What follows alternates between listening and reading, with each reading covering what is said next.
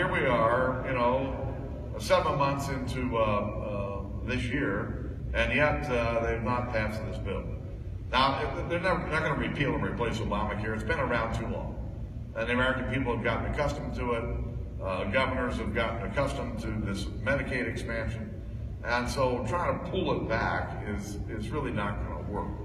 But what they can do, though, is move it away from government control, where the states have more control over what happens, and individuals have more control. So when it's all said and done, here's what's going to happen. You're not going to have an employer mandate anymore. You're not going to have the individual mandate. The Medicaid expansion will be there. The governors will have more control over their Medicaid populations and how to get them care. And a lot of the Obamacare taxes will probably go. But they've had a tough time getting there. But if they can't do healthcare reform, I don't know how they would ever do tax reform. Well, the president could quit tweeting. When you step back, all right, full disclosure, Donald Trump's a friend of mine.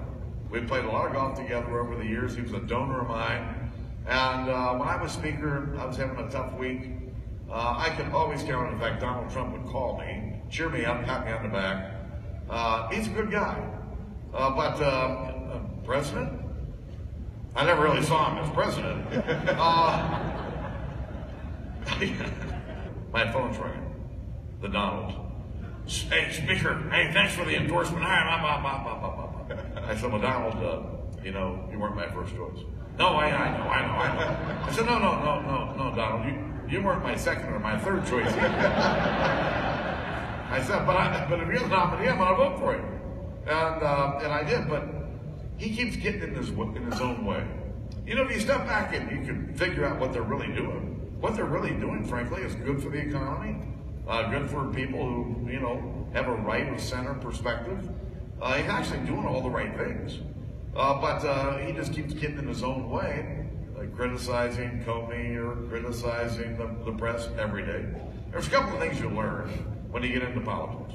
One is you never get into a fight with people who buy ink by the barrel. He does it every day.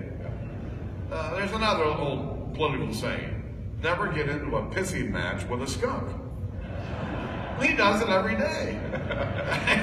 Now, it may have worked during the campaign, but I think he would do himself well if he would just slow the tweeting down and just focus on what he's doing and not being critical. I mean, going after Mika Brzezinski or Joe Scarborough, what the hell's the point? The heir apparent was Kevin McCarthy from Bakersfield, California, but the Knucklehead Caucus decided they weren't going to vote for him. Now, these are the guys in the Republican Party who are, you could call them right of the right, they're anarchists, they're for nothing.